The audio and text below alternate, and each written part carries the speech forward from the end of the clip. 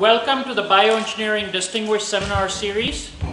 Today we are fortunate to have Dr. Susan Harkema to present our distinguished seminar. Dr. Harkema is a professor and associate scientific director for the University of Louisville, Kentucky Spinal Cord Injury Research Center. She's also the director at the Frazier Rehab Institute and a director of the Christopher and Dana Reeve Foundation's Neuro Recovery Network. Dr. Harkema completed her bachelor's and doctoral work at the Michigan State University and did her postdoctoral fellowship at the University of California, Los Angeles. She is a world-renowned expert in elucidating fundamental mechanisms that control human locomotion. Thank you.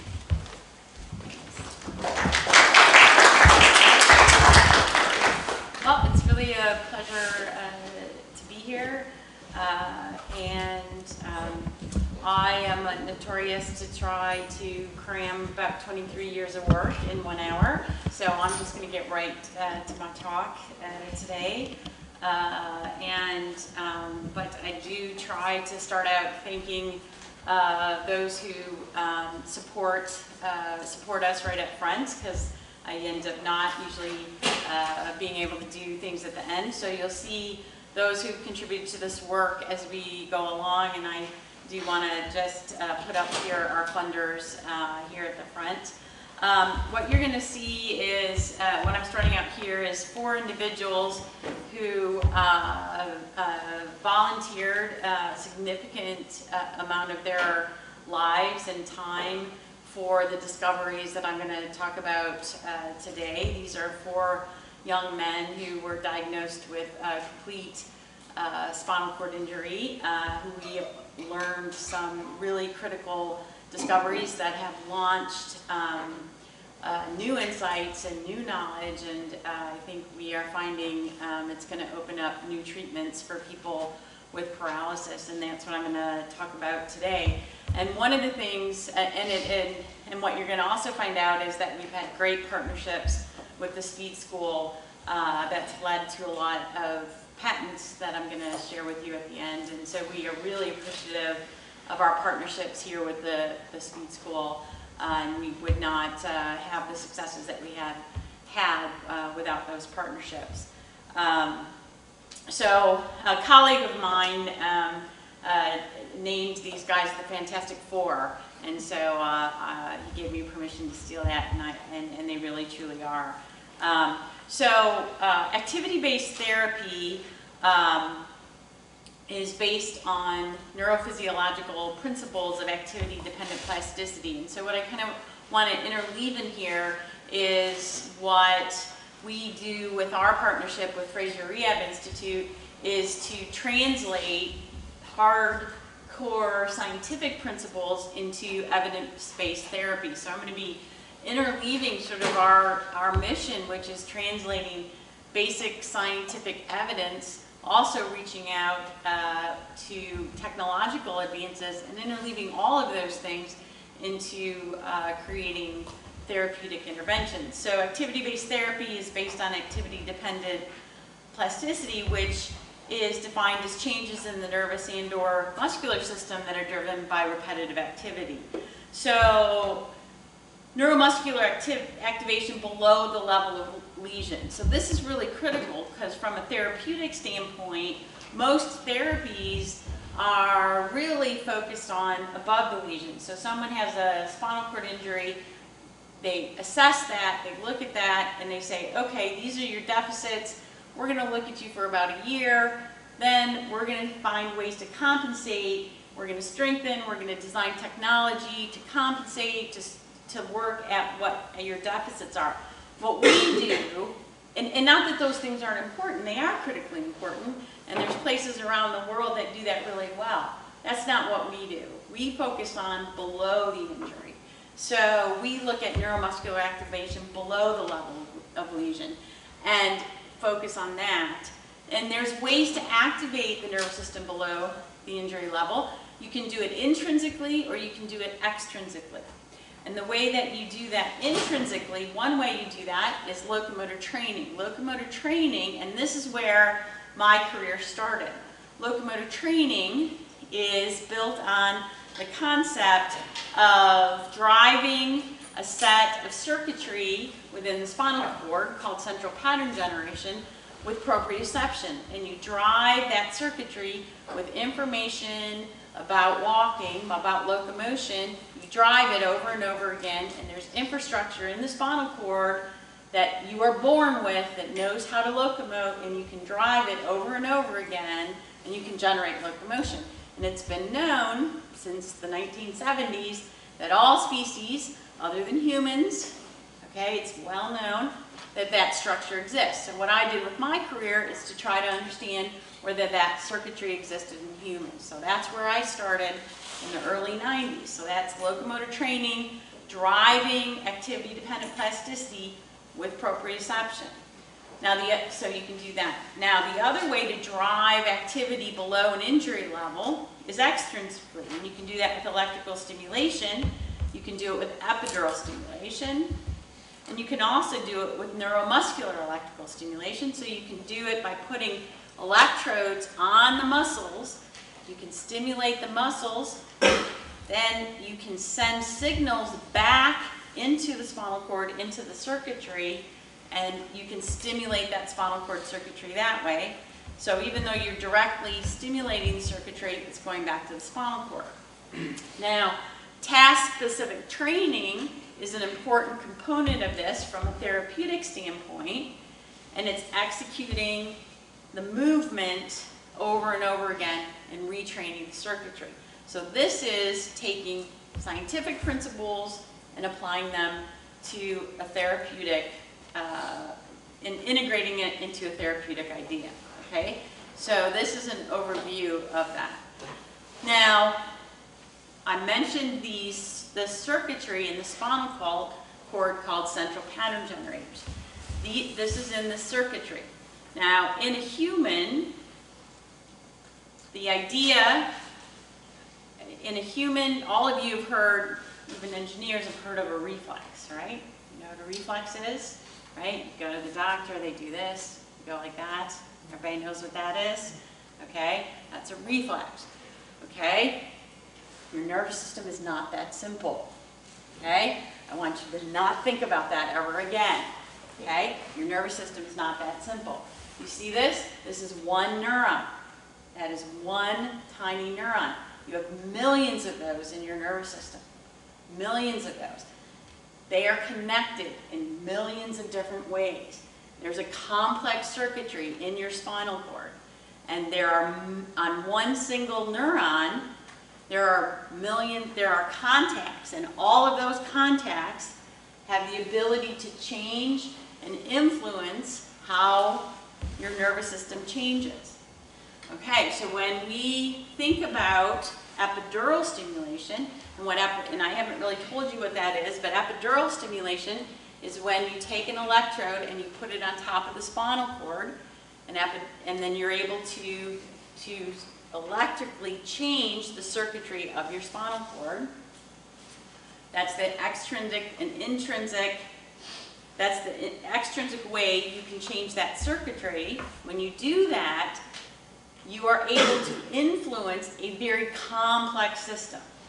Okay? So when we think about a simple reflex in a spinal cord, it is not that simple. It's very complex. And we can influence that. And that's what became so powerful in our ability to change the outlook for people with paralysis. So when you think about someone who has a spinal cord injury, you disconnect them from the brain, and you think that they don't have any options unless you can regenerate that. But if you now think about this complex circuitry in the spinal cord, and now you have some access to it, you open up a lot of possibilities. Okay, so the principles for epidural stimulation are that you have this complex circuitry, and you can use the stimulator to change what's called the central state of excitability of that circuitry. So this is the principles of this, okay? You can change the central state of excitability, and then remember that proprioception that I mentioned to you, that information that comes back into the spinal cord. So that's another way that you can change that. So in relation to in relationship to walking or locomotion, those are things like loading, sensory cues like you have weight on your feet, where your position is here. So if I'm stepping, one leg's up, one leg's down, what are the positions of my legs in space? Those kinds of cues. And so we can use that idea. Now I have this, I have this sophisticated circuitry in my spinal cord. I can use a stimulator to raise what's called the central state of excitability. I'm going to talk about that a little bit more later. And then I can take this proprioception, and if the spinal cord can recognize that, and if it's sophisticated, like we know that all other species are, and I have this infrastructure, and I can drive it, then I can drive recovery, and I can do it without the brain. And we tested that because scientists had discovered that that is how locomotion occurs in all other species except for humans. Okay, so that's how locomotion occurs in all other humans. So in the first 15 years of my career, we did experiments in people with complete spinal cord injury to see if the human circuitry might be sophisticated enough to have some of those properties. And I'm not going to talk about those experiments, but there was enough evidence where an international group got together and said, it looks like those properties might exist in humans. But for us to really be able to know, we really need to go in and really test this in the spinal cord. Okay, now at that time, what we thought was just locomotion. So locomotion only, because it's this repetitive movement, fish swim, eel swim, lamprey swim, bug scuttle, it's this repetitive locomotor thing that all species do. But of course, voluntary movement, complex things like moving our fingers or wiggling our toes or things we think about, that's a human thing. That's our brain. So of course, voluntary movement, not that, it's just this repetitive movement that would occur. So it's just locomotion. So our thinking was we're going to take people with complete injuries, we're going to put this stimulator in, and for proof of principle, we're going to put the stimulator in, we're going to test this, and then actually we're going to take the stimulator out. But we're going to do it because if this is true, we can rethink paralysis, and then down the road, we can think about new strategies. But it's worth it. It's worth doing this because it could rethink paralysis, how we think about paralysis, and think about those things. Oh, it jumped ahead. Okay. So we put a stimulator in the lower spinal cord, and this is location, location, location, because where we put this was really important. It had to be where that circuitry was. Where we put this in the spinal cord was really important. And we did this in collaboration with my colleagues at UCLA. And I want to point out, they flashed up here. I want to point this neurosurgeon here, Dr. Grossman. You may have read about him in the newspaper. He is a very famous man.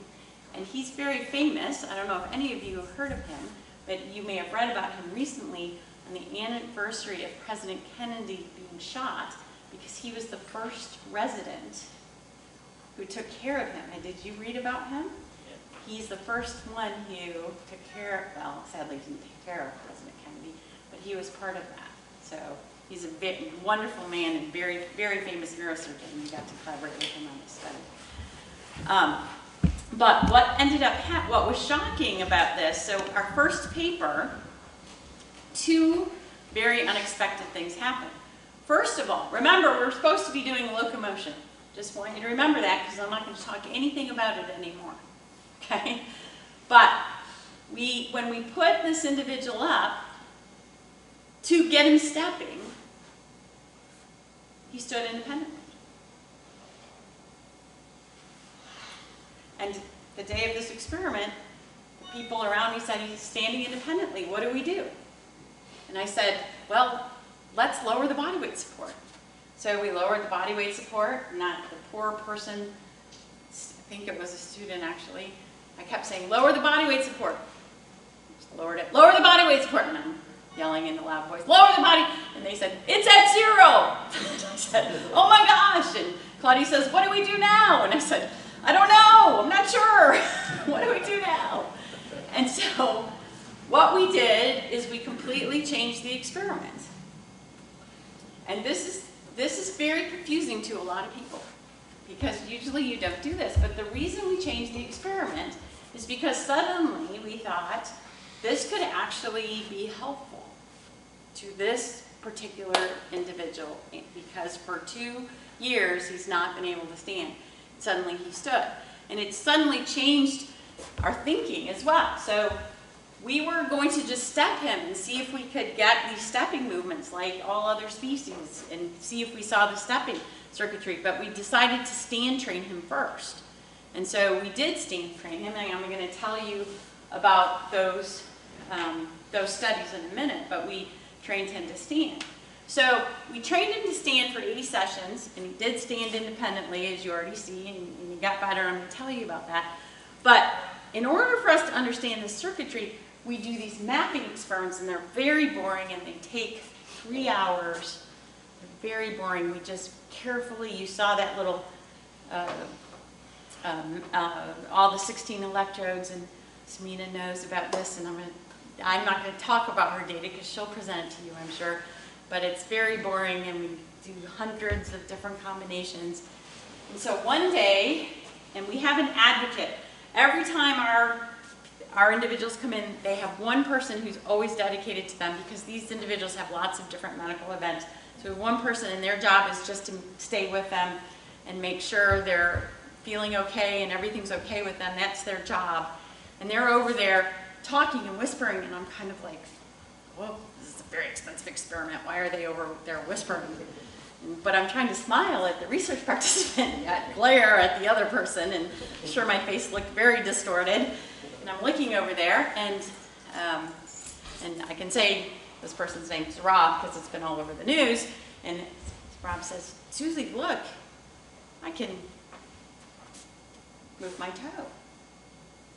I said, oh, all right, what? I was looking at it, whatever.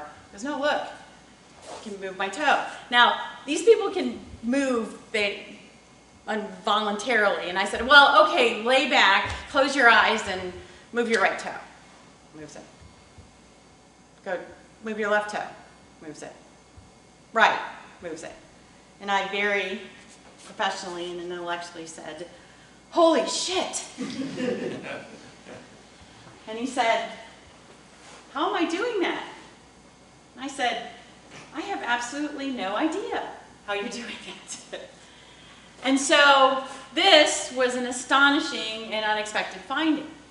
Now, he was a motor complete paralyzed person, but he had some sensation. He had some sensation. And so what we thought was maybe we had driven, in all of this training, we had driven some plasticity in the stimulation, this intense stimulation in his back. Somehow the brain, there had been some brain plasticity, and these sensory fibers have become motor fibers. And so this was our hypothesis, and so we said, okay, now, and again, we changed the experiment, and we said, okay, we are going to bring in a person who now has a really, really complete injury. So no sensory, no motor.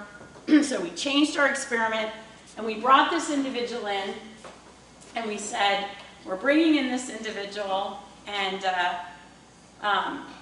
we're going to bring him in, and now remember, we didn't test this voluntary activity in the beginning because, of course, we knew he wasn't going to be able to move. And so what we did is we brought this person in who's called an Asia A, and we said, and we do lots of screening and lots of talking to these people. And so before he signed his final surgical consent, I said to him, I said, you know, you didn't ask me the most important question. He said, well, what's that? And I said, well, whether I think you're going to move voluntarily, you know, like our previous person did. He said, do you? And I said, well, I'm a scientist, so I never say any absolutes, but I think it's 98% chance you're not going to move. In fact, we brought you in the study to test this hypothesis that the reason he moved is because he had these sensory fibers here. So this is, and he says, well, are my muscles going to get big like Rob's? And I said, well, I think there's like a 90% chance they will. He says, okay, well, I'm in then, because I'd like to have legs like that. And plus, I want to help get more information. If it helps us learn, I want to do that. So, because I am, as I tell my graduate students, write your hypotheses. Do not believe in your hypotheses. It can go either way. But of course, I believed in my hypothesis. I did not even go to the experiment because it was going to be boring. I apparently had better things to do. I did not go. And you know what happened? That first time we tried to move, he tried to move independently. That very first day, he moved independently.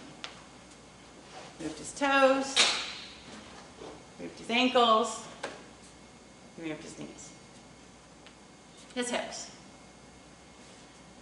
And so, and I was a while ago, because I had a BlackBerry then, and all of a sudden my BlackBerry started, everybody started texting me at the same time, and it started, and so much that it actually started vibrating and fell on the floor, and I picked it up, and everybody's texting me, he moved, he moved, he moved. And then Claudia Angeli, who is a very brilliant young scientist, texted me and said, don't come down here, you're going to screw up the experiments. And so what did I do? I went down there, I screwed up the experiments. And again, I was asked, how is this happening?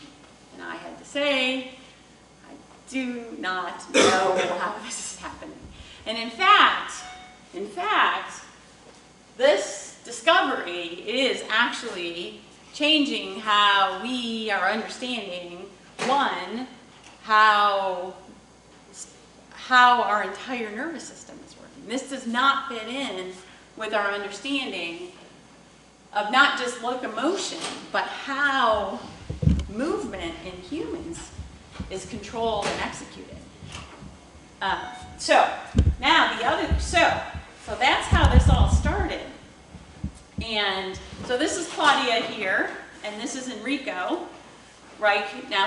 So Enrico focuses on standing, and so let me talk a little bit about our standing results. So we have I'm going to talk. So we have two cohorts now. So right now, kind of up to date, we have implanted 12 individuals, and we have 3 different cohorts. The first cohort is four males. They're all motor complete, so and A's and B's. So what A means is that there's no motor function or sensory function below the injury. So they can't feel, they can't move below the injury. B means that there's no motor function, but it's impaired sensory function below the injury. So there are, but what we clearly, all 4 of them, well, I'll get to that. But anyway, so this is this first cohort. And what we did is we trained them to stand only for 80 sessions. And then we took a bunch of assessments. And then we trained them to step.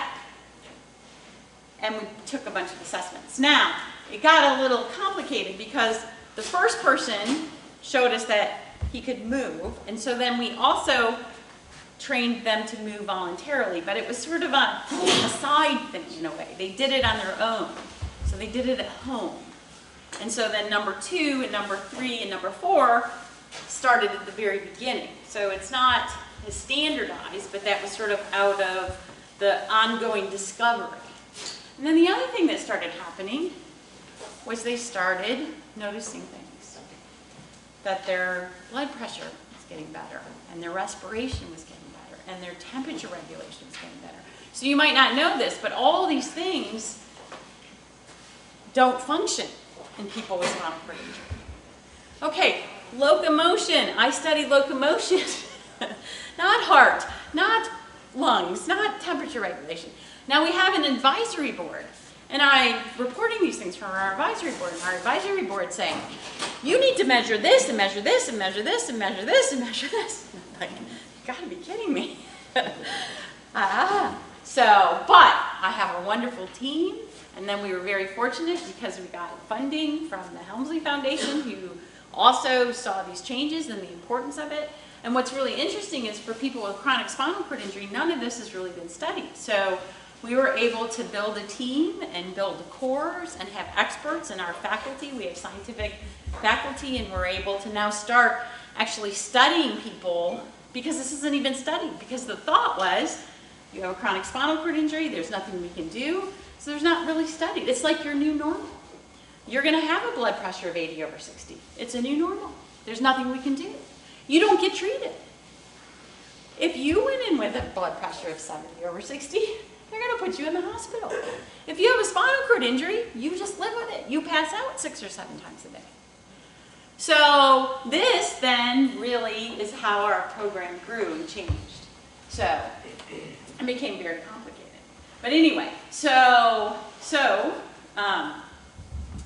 all right, so what I'm going to do is tell you a little bit about the details of what we learned about standing and about the voluntary movement. So here's the data that we collect from this. So this is EMG data. And what's pretty interesting about this, so this is left leg flexion.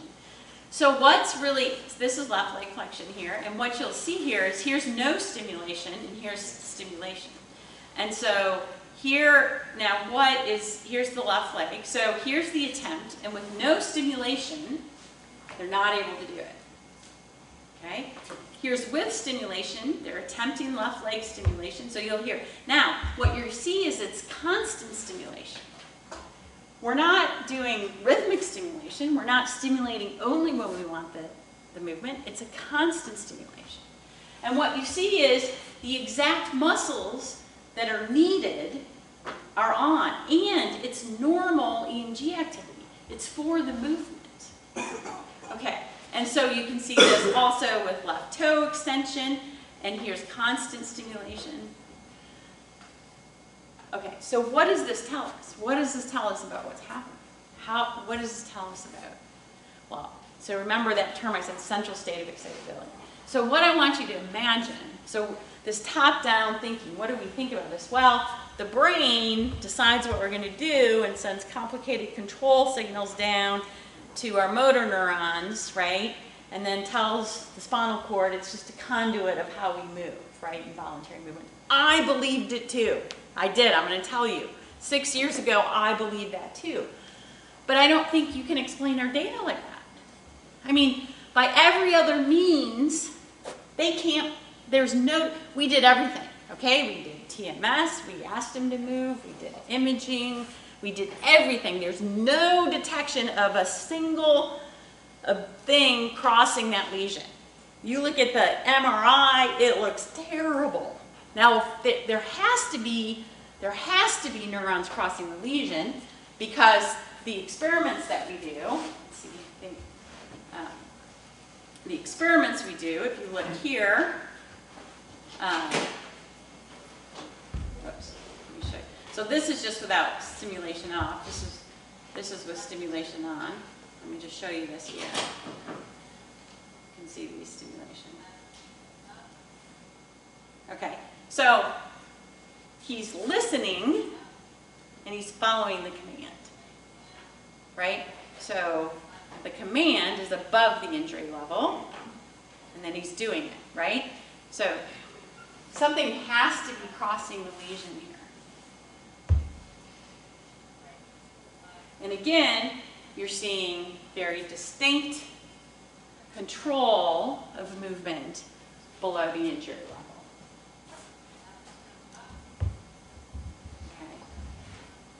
Now the other thing that you'll see, and this work is all driven by Claudia. Now the other thing here, this experiment, what you'll see here is they are given an auditory tone, an auditory signal, and it's low, it's medium, or high, and the strength of the force of the movement needs to match the tone.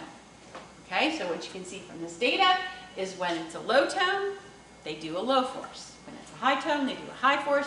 When it's a medium tone, they do a medium tone.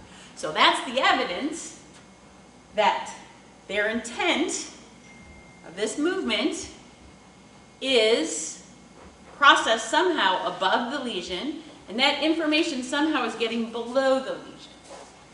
Okay? But the detail of that movement is complicated. It's complex. Yet, if the stimulator is off, the movement is not executed. And the movement is complex. Okay? There's some muscles are on, some muscles are off, and yet there cannot be very many neurons that are crossing that lesion. Thus, that signal that's crossing the lesion cannot be very complex. And the stimulator is not conveying complicated coded information. It's a constant signal. So how is this working?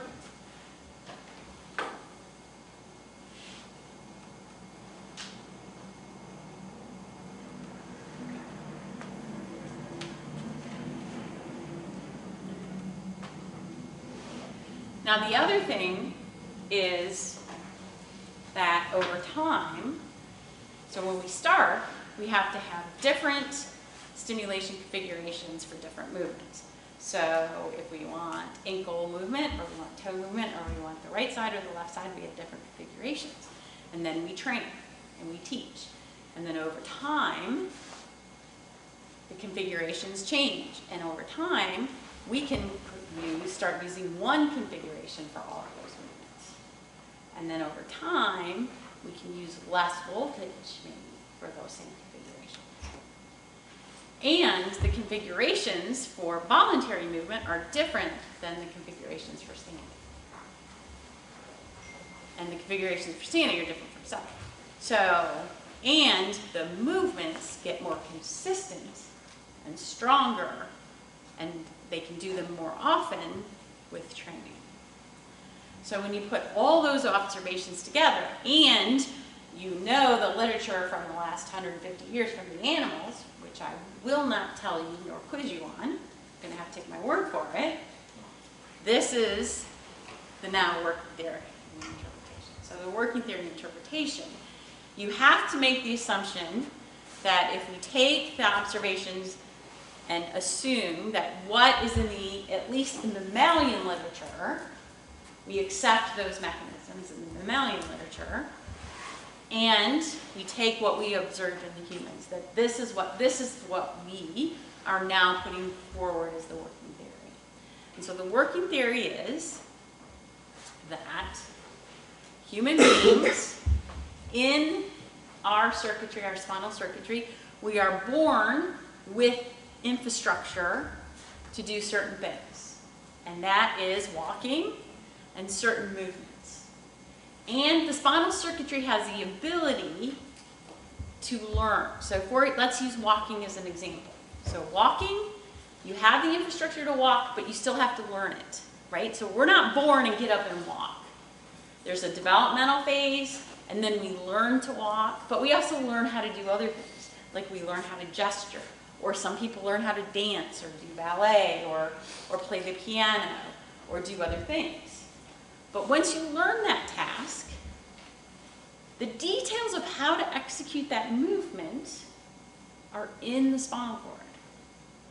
And that final decision of whether you're going to execute that movement lies within the spinal cord. So the decision lies within the spinal cord of whether you're going to execute it. And this is how the decision is made, and how the execution is made, and how the behavior is sustained.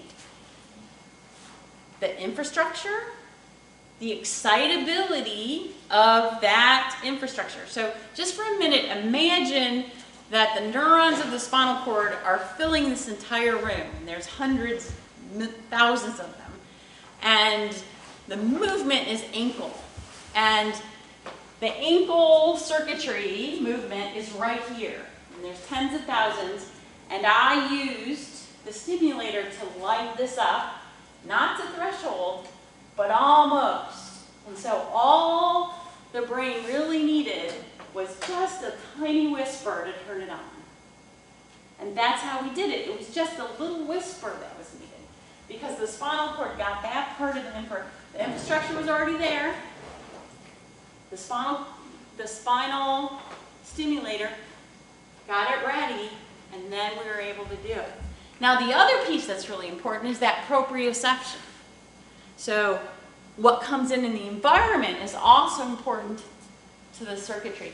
And that information from the environment also contributes to that central state of excitability. So you go back to the central state of excitability. Now, in this paralyzed situation, the proprioception, the spinal stimulator, and that intent from the person comes into the central state of excitability.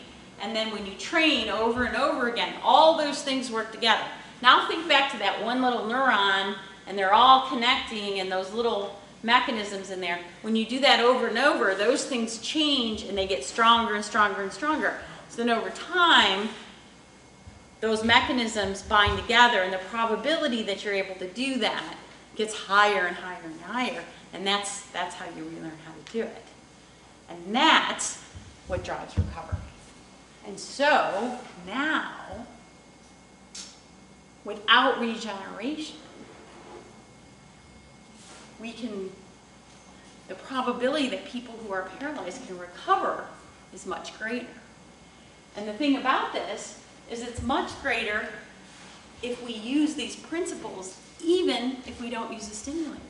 Now that we understand this, if we use them with people who are paralyzed. Okay, so we learned this from these experiments. Okay, now let's talk a little bit about standing. So now, if we look at our standing, now you think about this theory, and let's see if all our observations are still coming to hold. So this is standing. So what you see here is he can stand independently. Now, I don't know if you heard this, maybe I can play it again, but what he did is he said, okay, they were holding him, and he said, okay, 3, 2, 1, let go. And now what you see is the EMG here, he's moving back and forth. You see the EMG changing. So again, that stimulator's constant. That's putting the excitability. Now it's not that pole that's exciting. Maybe it's all 4 of these poles together. So it's partly that ankle, but it's all of them. That's the infrastructure that's excited, allowing him. It's the weight bearing. It's that his legs are extended. And he said 3, 2, 1.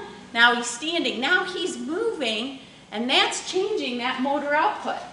So you see when he moves forward and back, that changes the motor pattern. That's that proprioception coming in. Okay? So again, it's fitting. It's fitting with this theory. Okay?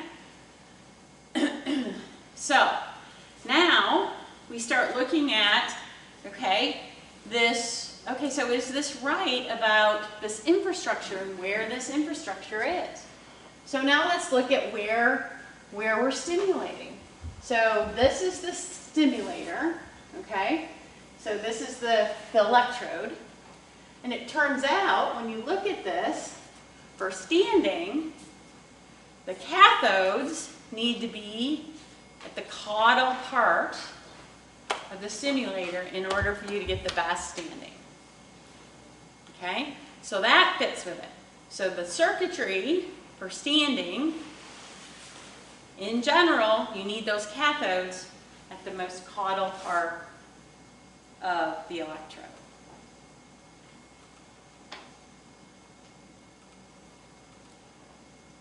So we can show, let's see, plane?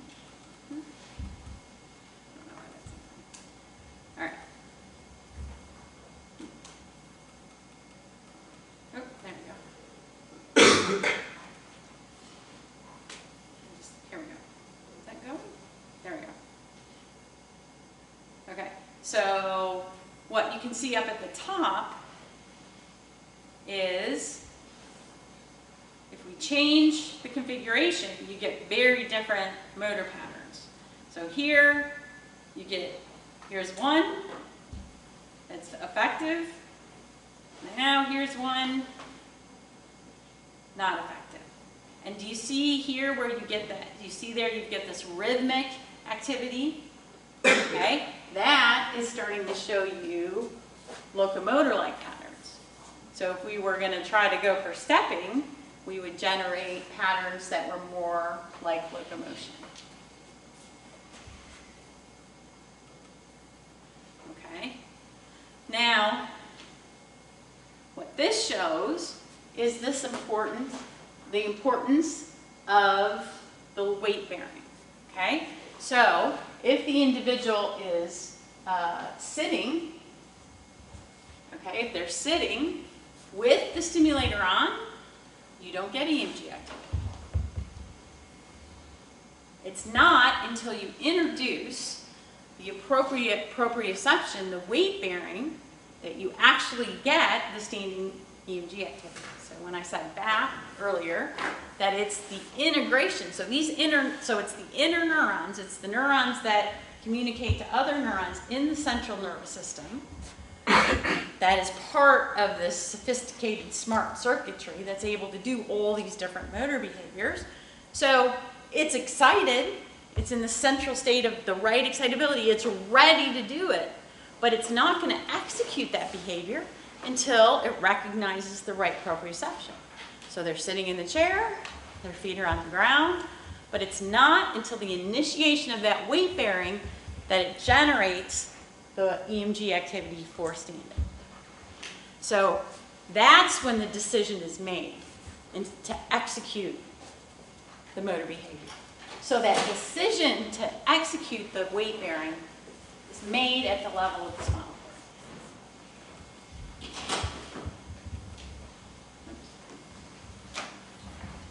Okay? Now, this is not back to normal standing. This is not back to normal moving. There's a lot of work to be done, but this kind of gives you the idea of kind of the variability of this. So these different lines show how many sessions and how long it took for individuals to gain the ability to stand. Now, one of the things that I'll tell you is part of it was our learning curve. Part of it was our ability to find the right configurations, us learning new knowledge. And I'll tell you, number 2 did better than number 1, number 3 did better than number 2, and number 4 did better than number 3. What we don't know yet, because we have small numbers, is that just something about those individuals, or was that our learning knowledge? And until we get more numbers, we're not going to know. One of the things one of our next studies that we want to do is to actually bring everyone back with our new knowledge and things that we're doing differently to answer that question. Now, going back to the training, one of the most really critical things is what we found out. So remember, I told you we trained them to stand, and then we trained them for 80 sessions to step. And what ended up happening, this is the curve. So everyone could stand independently after they were trained to stand. Then we trained them to step, and 3 of them lost their ability to stand independently. So remember the words task specificity, that proprioception, that training, that was direct evidence. Now, I will tell you the good news is we retrained them to stand again. So they could relearn to stand. It was much quicker. It was very quick. They did relearn to stand. And since then, now I told you we had a second cohort. I'm not going to show you the data from them, but we had a second cohort. And now the way we train them is we train them interleavingly both to stand and to step at the same time. So in the morning they train to stand, in the afternoon they train to step, and they can also learn to stand. And I'm not going to talk about stepping today. You'll have to have me back later to tell you what happens with stepping. But they do better in both the tasks when you train them to do both. So the question there was, can the spinal cord learn 2 tasks at once? Those 2 tasks at once. Okay. So Okay, so the concept here, just to summarize the concept, is you need a central state of excitability. The proprioception is really critical. Supraspinal input. But without that central state of excitability, you're not going to get that stuff. The motor task is driven by the sensory information that's related specifically to that motor task. And that's really shown specifically here. You've got no epidural stimulation. No epidural stimulation. The epidural stimulation is the same here, but here they're standing. This is standing EMG. Here they're stepping, and you get locomotor EMG. So that's really showing that proprioception. Okay. Now I'm going to give. This is kind of give you an intro to what we're doing now here. So this is stepping. And this is what we're doing in ongoing right now, and a paper we're working on right now. In the second cohort, I told you we're training them to stand and step at the same time. So that first cohort, what I'm going to tell you is none of them were able to generate independent stepping. So we changed the stepping paradigm here. And what we didn't do, again, remember, we weren't thinking about voluntary, this ability to do voluntary. That emerged over time. We weren't thinking about that. But what we found as we went along was this ability to bring intent in. And so what you see here, which is sort of a prelude to what we're doing now, is they're stepping, but then when they think about stepping, they intend to step, they can really influence that locomotor pattern. So that's what we're working on right now, is integrating that intent, and so we're integrating that into the locomotion. So that's what we're working on now. Okay? And so this is our second cohort, and we're working on that right now.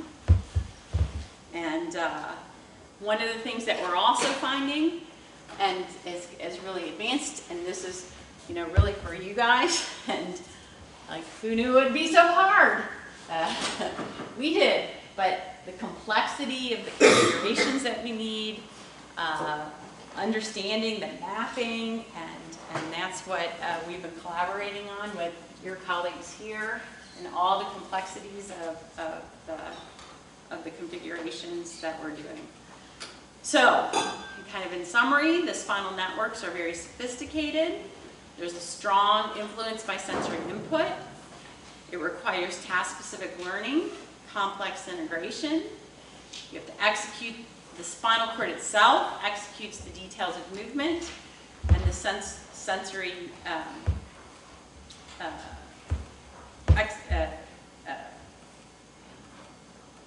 here, sorry, I wanted to flip through this. Oh, sorry, back here.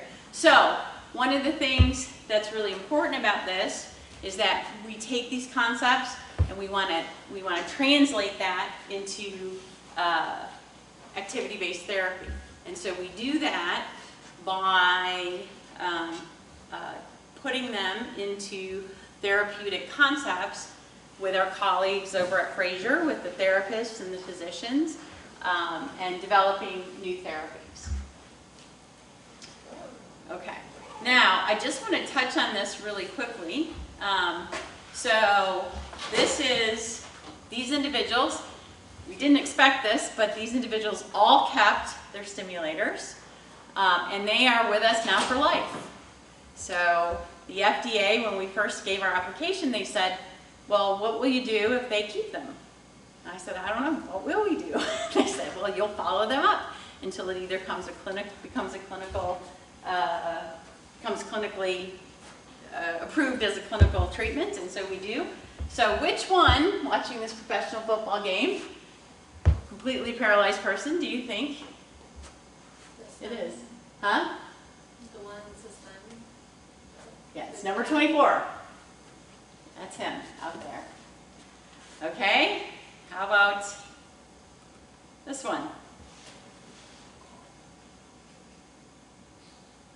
Don't tell the FDA. No, I'm just kidding. Yeah, it's this guy. So he has what we call the trunk config. And so, yep, and the guy who, he is able to sit independently, and he did not fall out of that boat.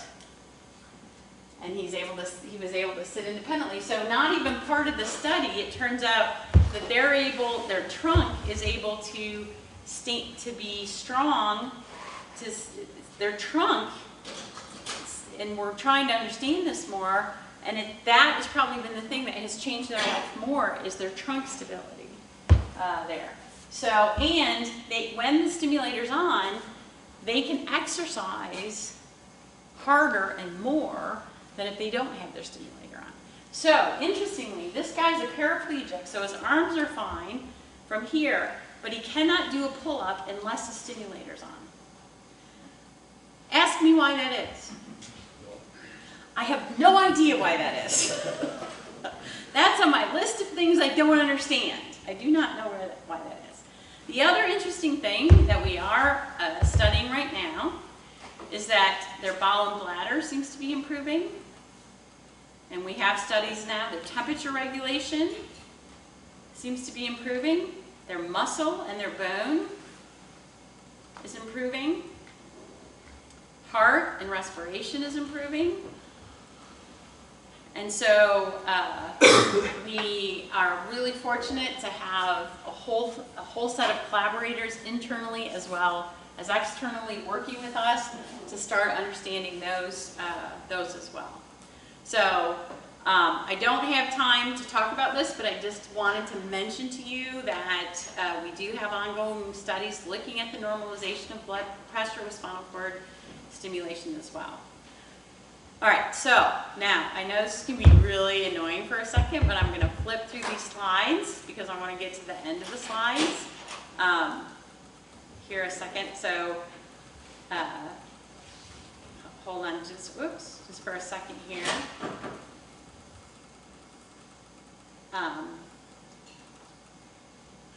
Yeah, because I just want to kind of touch on the other things that are going on with the lab. So the other thing is that one of the things that's kind of unique about what we're doing is we're able to get into the spinal cord and get these real basic mechanisms, but when we understand them, we're able to come out and do some other types of studies knowing this knowledge. So another thing, and then also build out these therapies. So I mentioned to you the neuromuscular electrical stimulation. So we're able to use new parameters with neuromuscular electrical stimulation, and we're able to design a new therapy that therapists are testing now, not only for the legs, but also for the arms. And so it's with new stimulation parameters, and what's key about this is although we're stimulating the muscles, we're getting back to the spinal cord to raise that central state of excitability. So that's another thing that we're able to do. And I'm not going to go through the science with you here on it, but what I wanted to do, I have this new program, usually, and I don't know how to, okay, so what I just wanted to show you with this is that we are able to take this concept and go straight to a clinical model, and I just wanted to show you one example of this. And this is someone who is 9 years post-injury. So, okay, so this is what she was able to do before. Oops. Hopefully I can show you this. Oh, so sorry. Is that video gonna? Oh, it's like gonna play.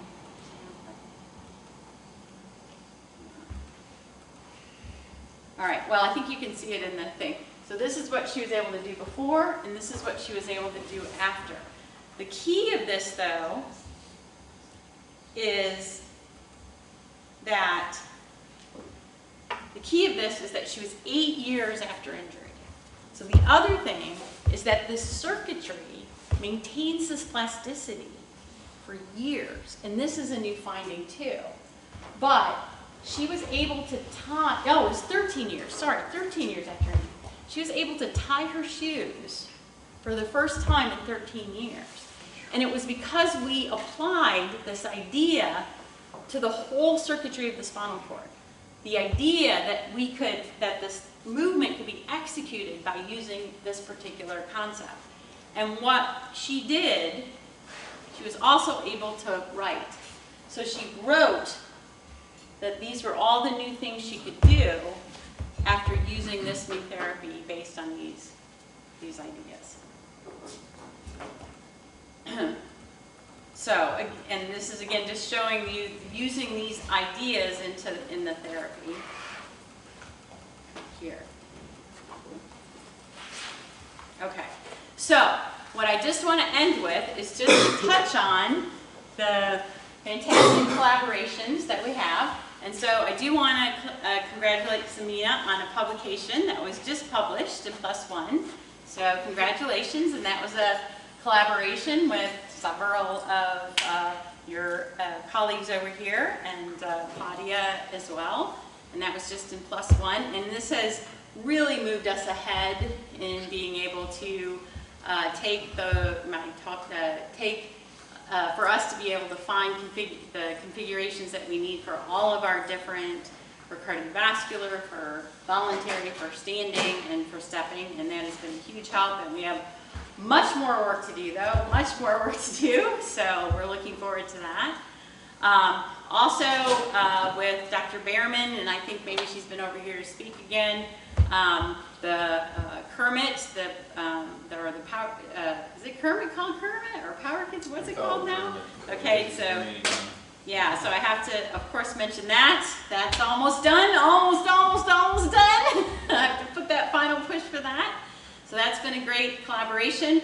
This is our engineering core over at the center, so I have to highlight that team, but also I'd like to highlight all the engineers over here who have helped us on this project, actually push forward several patents on this project, and we could not be where we are today without our wonderful collaboration with the Speed School. So thank you very much for your patience in listening to me and letting me share a part of our story and having me over here today, and I'm glad to answer any questions.